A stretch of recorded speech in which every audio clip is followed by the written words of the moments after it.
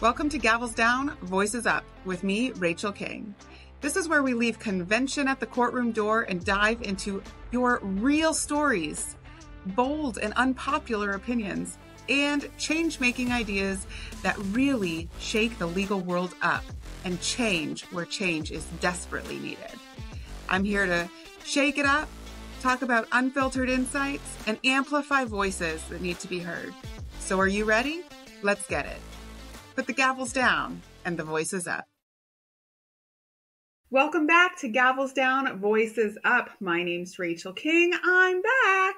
And today I thought we would talk about something that has been going viral all over my TikToks and probably yours too. What is that? We're talking social media and everything that you put on it. So let's get to the bottom line first before we even get into the goods. If you are involved in a court proceeding, or you might become involved in a court proceeding, keep all of your business off of social media. Off of it. I'm serious. Even Snapchat. You know the social medias where it's supposed to disappear right after? They don't. Screenshots can be taken. Pictures can be taken. I can't tell you how many times I've had a Snapchat or something similar that my client or opposing party thought was supposed to disappear and never happened. And yet I get shown from the courthouse. It is not great news. And in case you also didn't know, what you put on social media is public. And it can be considered by the court. It is not terribly difficult to authenticate a social media post. Another thing, it's not private no matter what your profile settings are. We'll talk about one caveat to that because there is one or maybe a few situations where it may not go over too well with the court, but you shouldn't have done it. So keep your business off of social media. This means anything, even if you are in a criminal case, maybe especially if you're in a criminal case, but even down to custody battles, divorce battles, personal injury claims, property damage. I don't know that I can think of one case where posting the business on social media would actually be beneficial. And once you put it out there, it's public and it's going to be used. Why? Because if somebody is suing you or if you're suing somebody else and the information that you've put in social media helps their case, they are on a mission to find it. Maybe you get hit by a car and you're telling the insurance company that they should pay you all sorts of pain and suffering because you are having the worst medical condition of your life. And yet on social media a couple of days ago, you said that you were super excited to complete a 5K run. That might not go over so well. Maybe you said you're suing your employer and because your employer had a hostile work environment, and yet you have posts all over social media in many different groups about what an ass your boss is and how you think that you just want to screw him or take him to the cleaners. That would for sure be relevant to your case, and I bet your employer would be happy to get their hands on those social media posts. Let's say you're in a custody battle, right? This is the one that is making its rounds, and you are trying to get sole custody or primary custody, but you've got a bit of a drinking problem or maybe you don't have a drinking problem, but you are posting an awful lot of parties and socializing, and other parent decides to use that, whether they are genuinely concerned or whether they're just trying to give you the middle finger and find all of the evidence against you. It can be used. Let's talk about a story. I one time was involved in a case where there were allegations that parent A was using drugs. This was before marijuana was legal, and so we're not going to get into whether you should actually be smoking pot when you're taking care of your kids. That's not for this. At this time, in this case, marijuana was illegal in the state that this case took place. and parent A was being accused of being under the influence and using marijuana quite regularly with and without the child. Of course, parent A is saying, no, no, no, I never do that. During this custody battle, parent A was smart enough to take all of the social media posts down and to keep it all off of the internet. That's great news. Locked down their profiles to be as private as possible. Except that during this custody battle, parent A was at a party with parent A's friends, and parent A's friends took a picture of themselves smoking a bong in this major party, and guess who's right behind them? Parent A is in the background also lighting a bong. So I don't even know if in that case parent A was aware that they got put into that picture, but it was found and it was used in court as evidence, dated, stamped, that parent A was using a bong and smoking pot. Very hard to then tell the court that you do not have any marijuana issues. Maybe you don't have marijuana issues, but you certainly can't really recover if you've told the court, I don't smoke pot, which at the time was parent A's position because, again, pot was illegal everywhere. And now for a quick break. This episode of Gavels Down, Voices Up is proudly brought to you by King Law Firm Attorneys at Law Incorporated. We're not just about winning cases, we're about making a difference. Whether it's family law, probate litigation, or standing up against elder abuse. We bring experience, empathy, and excellence to the courtroom.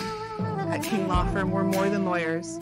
We're your team, in your corner, advocating for your rights and making your voice heard. Visit us at thelawyerking.com and on the socials at The Lawyer King to see how we fight with you and for you. King Law Firm Attorneys at Law Incorporated, where your fight becomes our fight. Now, let's get back to today's episode. You just never know where social media is going to come up. Social media posts, friends tagging them, instant messages, direct messages from Instagram or Facebook from other family members to the custodial parents that are fighting or to the person. All of this, I have seen all of it being used. I myself have used social media messages that were sent to other people to show evidence.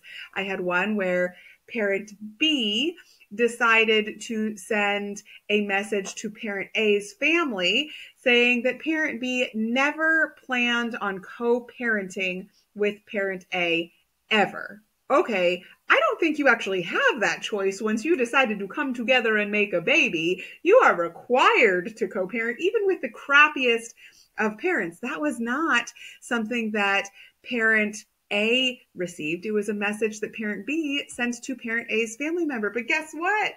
Family member was like, I don't really like this person. You know who else I've seen come in and bring all of the social media posts and all the social media history is your most recent ex.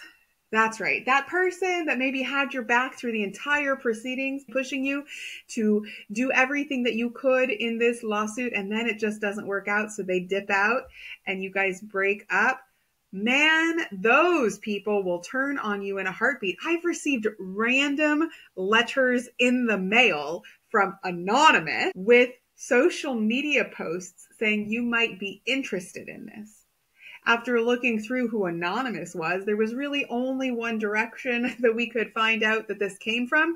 And yep, you got it. It was their ex, their most recent ex that they had just broken up with, but they'd been talking and giving all of the details about. And now that they broke up, ex is like, I don't even like this person. I'm about to spill my guts.